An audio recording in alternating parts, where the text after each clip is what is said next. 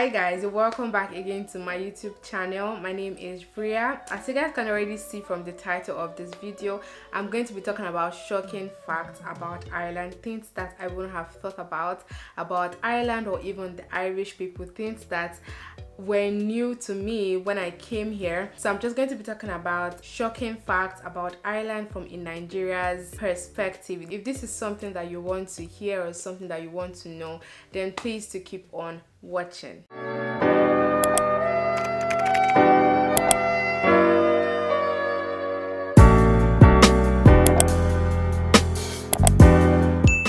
So the first thing that I noticed here that was very shocking to me was the fact that Irish people don't like when you tell them sorry if you don't do anything directly to them. So for example, you know, in Nigeria, from where I'm from in Nigeria, if someone is working and then the person falls down, you know, people be like, oh sorry, oh sorry, are you okay? Oh sorry, are you okay? Do you know, in this place, if somebody falls down, don't tell the person sorry. God, I'm begging you, don't tell the person sorry, because they'll ask you sorry for what? Oh no, you didn't do anything, why are you saying sorry? Like, it's something that was very shocking to me, because one time I was actually walking with Grace, and then there was an elderly man that was walking past us, and then the next thing he fell down. And then we're like going to, you know how with the Nigerian mentality, you rush to kind of like, you know, help the elderly man up. So we're trying to like help him up, and then we're like, oh sorry, are you okay? And then he's like, oh no, why are you saying sorry? You didn't do anything to me. And also, like in Nigeria, where I'm coming from, if you want someone to help you pass something, or you want someone to help you, you know, bring something, or you maybe want to pass and then someone is like blocking your way, you kind of say, oh please, can you excuse me, or sorry, please, can I pass? And then again, if you want to give your opinion on something, you're like, oh sorry, please, can I say something? Or oh sorry. It's not like that. Or oh sorry. They hate when you say sorry. Not like they hate it, but I know for a fact that they don't like when you say sorry to everything, like sorry when it's not needed. When I went to like a supermarket to kind of like, you know, get things, and I was on the queue, and it was my turn, and I was done shopping, I was packing my things into the bag, and I noticed that I was wasting time. And then I turned to the lady behind me, I'm just like, oh sorry, please, I will be fast. And then the next thing, she's just looking at me like, sorry for what? Like, what's wrong with this girl? So I kind of like asked people, I'm like, is it that you people don't like the word sorry here in Ireland or something? And they're like, oh no, they don't see the need for sorry. That why do we, or they've noticed that like we Africans, like we usually say sorry a lot, and they don't like when you tell them sorry, especially when you did not directly do anything to them. Then the next shocking thing that I actually noticed here was the way they actually pronounce their names. I'm going to be leaving things on the screen right now. Pronounce this word that you're seeing here. I'll give you 3 seconds. Pronounce it from the spelling. A-O-I-F-E. What's this? Just pronounce it as you're watching the video. Pronounce it. Do you know the Irish people? I think that the way they spell their names is different from the way they actually pronounce it, and that's something that I got to understand. A-O-I-F-E is pronounced Ifa. Would you have thought that would have been the pronunciation, Ifa? You know, like in Nigeria, from Nigeria's perspective, for example, if you see a word that's even a traditional word, for example, B-O-M-A, it's still pronounced as Boma. You can kind of like use the vowels and, you know, the way the letters are to kind of almost get the pronunciation of the word. But in Ireland here, the way they spell their names and then the way they pronounce it are like two different things. So for example, I already stated Ifa, A-O-I-F-E. Who would have thought that it would have been pronounced as Ifa? The second one, S-I-O-B-H-A-N. Pronounce it. I'm giving you 2 seconds. Good. Now the pronunciation is Siobhan. Would you have thought?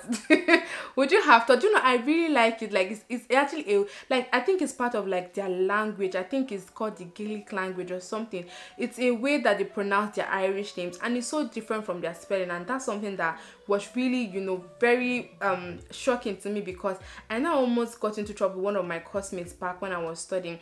So her name is Niamh. Pronounce that word now as a Nigerian or as an African or wherever you're watching me from and you don't know how Irish people pronounce their names. Pronounce Niamh.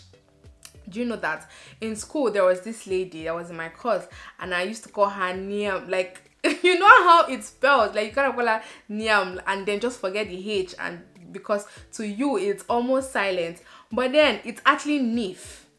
And it amazes me because I'm just like, Niamh, how is that Nif? A-O-I-F-E. How is that Ifa? Ifa. If I was a Nigerian spelling Ifa, I would have probably spelled it as E-F-A or I-F-A. Ifa, not A-O-I-F-E. And it was actually something that was like really took me a while to like understand. Another example here, E-O-I-N is pronounced Owen, is the way we spell O-W-E-N in Nigeria. So E-O-I-N is pronounced Owen here. Like, it's actually very sexy, to be very honest. I like that the spellings are actually different from the way that they pronounce their names. And then another shocking fact I actually noticed here, or that I actually heard about here, is that there are no snakes or lizards in Ireland. Coming from Nigeria, yeah. If you want to find snakes, you kind of like go to the forest or bushes or somewhere. But here in Ireland, I didn't even really notice it. Like, I heard from an Irish person that there are actually no snakes here in Ireland, and there are like no lizards. You know what we call lizards now? There are no lizards and there are no snakes as well in Ireland. And also, I even also forgot to mention this. Another example with the pronunciation. For example, this is not a name, but this is like a word. So F-I-L-M, as a Nigerian or as an African or whatever, pronounce F-I-L-M. To me, I'll pronounce it as film, but to them, they pronounce it as film. Do you know that? So when I used to tell some of my friends, like, oh, I want to film today, and they're like, and they're repeating it back to me, I noticed it on one person, film, but I ignored it, to be honest. I ignored it at first, and then I noticed it in a couple of like more of my Irish friends that I actually talk to, and I noticed that they pronounce the word film as film. So yeah. And then another shocking fact that I actually noticed with the Irish people, if you go to a restaurant, let's say for breakfast, and then an Irish person is ordering boiled egg, for example, you know how in Nigeria, anyways, I'm speaking from a Nigerian's perspective. So in my country, Nigeria, you kind of like, if you want to eat boiled egg, after boiling the egg, you crack it and you open everything, like you break everything, and then you put it in your food and you eat it.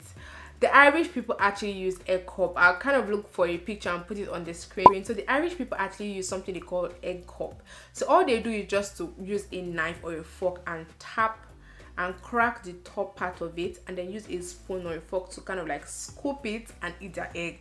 So when I saw that at first, because I know that I went to like a restaurant one time and I was cracking my egg and I was peeling everything. Jesus Christ, it was so embarrassing. And then like a man beside me was just doing it the way I just described. I'm just like, And then it just clicks to me, because even when you go to get boiled eggs, like let's say you go to a restaurant to get boiled eggs, they don't give you the eggs like that or put it in your plate. It always comes with like an egg cup. So I thought that maybe that was just like, you know, the plate for the egg. I didn't realize that that's how they actually eat their eggs.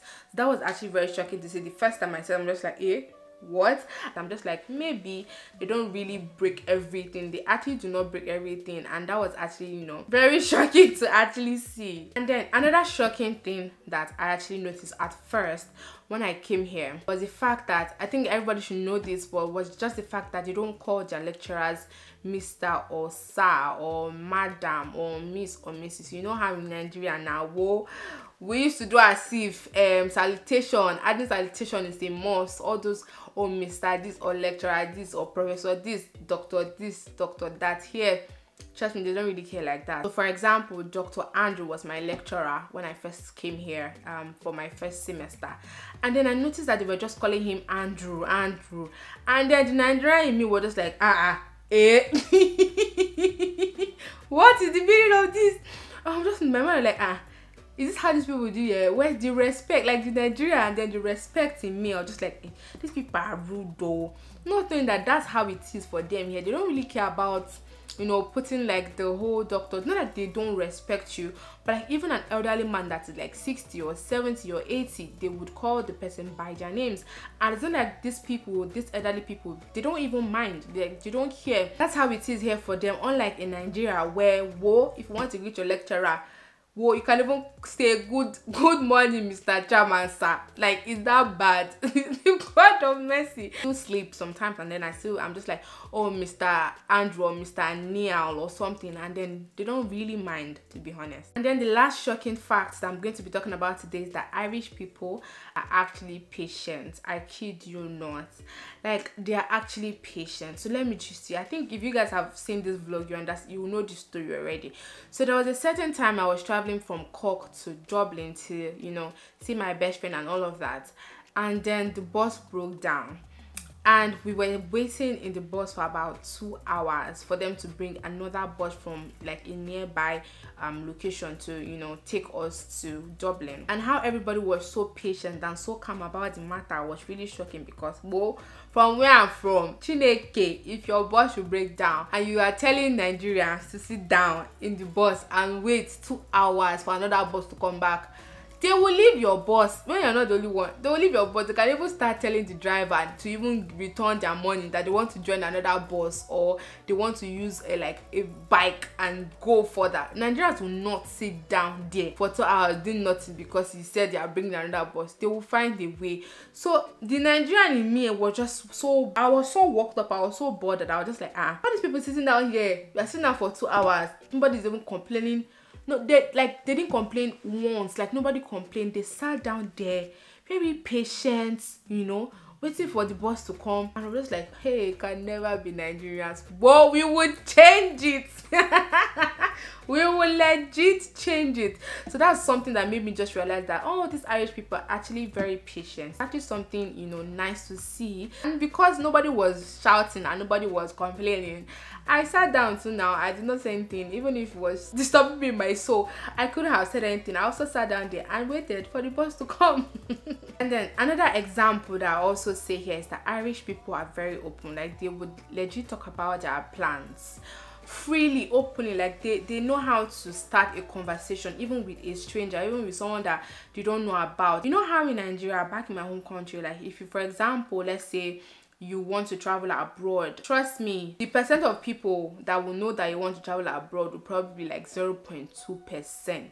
A lot of people will not know till like you're already abroad. But the fear of, oh, let me not go and jinx it, or village people, let them know here, let them know my plans, or I want to keep it silent till it works out, that kind of thing. It's not these people. Oh, well, these people, they're very open. Like, if they want to travel next 3 months, they will already tell you that, oh, me, in the next 3 months, let's say, they will even tell you the dates that I'm going to be traveling. They're very careful. They have nothing in their hearts. Like, they're really open. Like, they don't see anybody as an enemy, unlike Nigeria that you are afraid of your village people. They don't see anybody literally like as their enemy. That's me in my country. Whoa, there's some information that I will not let out. Me personally, as a Nigerian, there's some information that I will not give out till that's actually, you know, actualized, that kind of thing. But with them, they'll say it whether it happens, well, if it does not happen, that kind of thing. So yeah, that's it. So yeah, we've come to the end of this video. These are the shocking facts that I noticed or I heard about as a Nigerian living in Ireland. If you enjoyed this and you want to see part 2, just let me know and I will do something of that sort.